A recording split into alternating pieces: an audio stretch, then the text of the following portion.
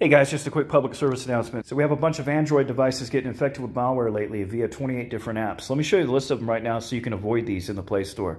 All right, you'll see a lot of these start with the words photo editor, like photo editor, beauty filter, photo editor, retouch a cutout, photo editor, art filters, photo editor, design maker.